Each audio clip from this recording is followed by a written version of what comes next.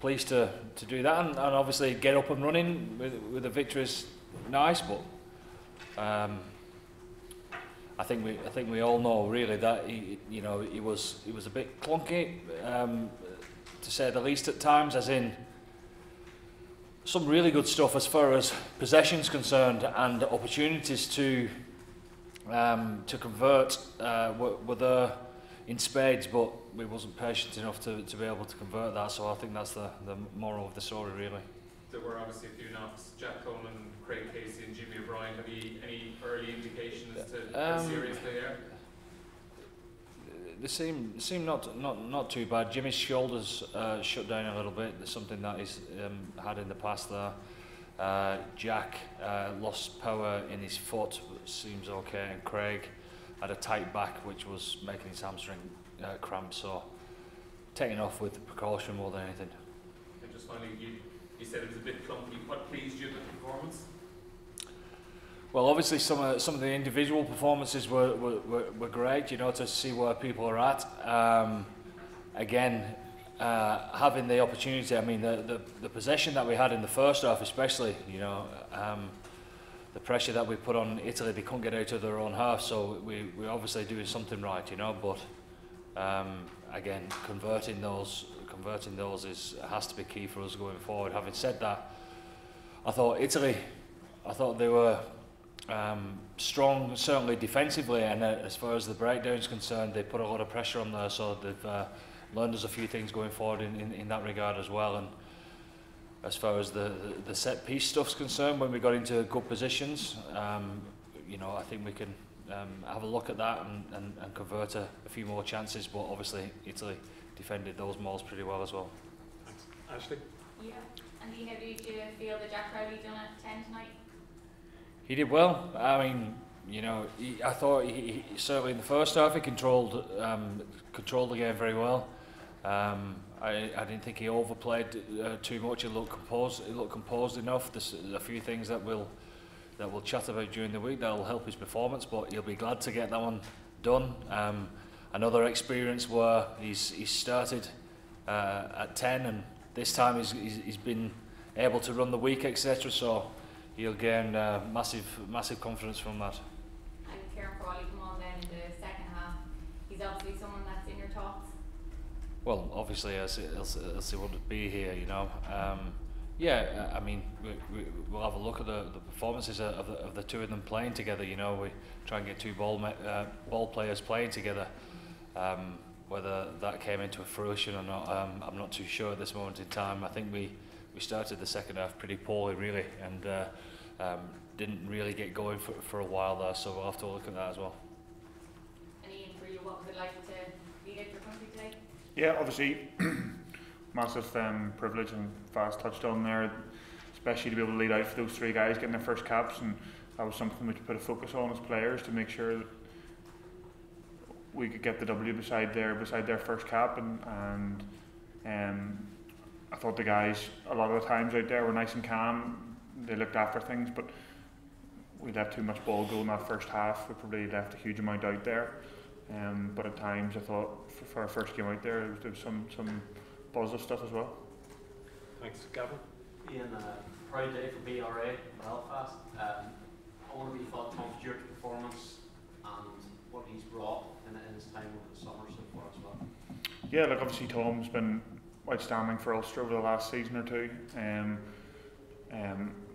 I've first he popped up my radar his last few years at school, and obviously he had a few frustrating seasons with injury, but to see him come in and to be given the opportunity to come in and train over the last couple of campaigns and be away with Emerging Ireland and really put his hand up and show that he has the ability to play this top standard of rugby. I thought he came on, he had a few good carries there. I think in camp he's really slotted in well when he's had opportunities to perform in training. He's taken them, and I think, like I said about Joe out there as well, that both those guys have really exciting futures ahead of them in the green jersey. Andy, a lot of us hoping Jacob Stockdale is going to recapture his best form. What did you make of his performance tonight? A lot of good, and some bits that he'll hope to tidy up. it's 2 years, isn't it, from his last start? So it would have been a big day for Jacob.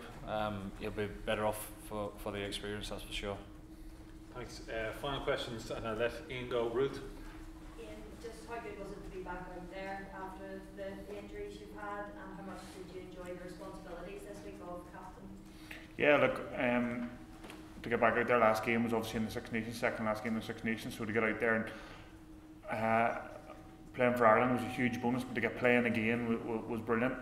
Captaining those bunch of lads there, they make it also easy for me. There's leaders scattered throughout that entire squad, and playing with players like Earlsey and Keelan Doris, Rob Herring, all those guys the team practically leads itself, and I just try and steer it a wee bit. A lot of those guys make it easy for me, and I hope the first cappers enjoyed their experience, and they made it easy for me to enjoy it as well. And Andy, just how important is Ian's leadership, especially with Johnny being out at the moment? Oh, it's priceless. I mean, I wasn't on the field, so I don't know what he was saying, but I was watching the game and seeing how he was leading by his actions. I thought he's had a great pre-season so far, and obviously we've got another 4 or 5 weeks of that to go, so he looks in great shape. I thought he played his weight. He was a handful going forward.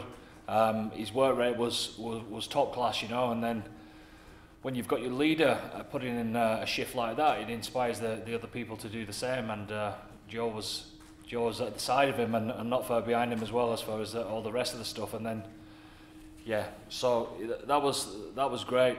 And I think the moral of the story is that there's a few good performances in there. I mean, Ian talking about Tom Stewart as well. I think there's a similarity there in regards to Joe and Tom. They weren't going out there tonight trying with an attitude of hoping that they went all right. They tried to make it happen, and young kids with attitudes like that are going to go places pretty quickly. Thanks. Final question for this section, Ed. Andy, can I just ask you about Kevin Norris's performance? He was obviously... I'm sick of him getting man of the match. Sick of him. In a slightly different role tonight, 2 tries, and he say he got man of the match. What do you think of his performance overall? Well, he just keeps getting better and better. I mean, we all know he's good at jackling and good over the ball, and I don't know whether he took that through the roof because he had a number 7 on his back, but he epitomises what we're trying to do as far as the player being in control of his own thoughts, his own mind, etc. And it doesn't really matter whether he makes a mistake or 2. He just gets on with the next job the whole time, and just being himself. And he's growing the whole time, not just in the way that he's playing. He's obviously playing extremely well, but he's certainly growing as far as his leadership role is concerned as well. So he's coming on leaps and bounds.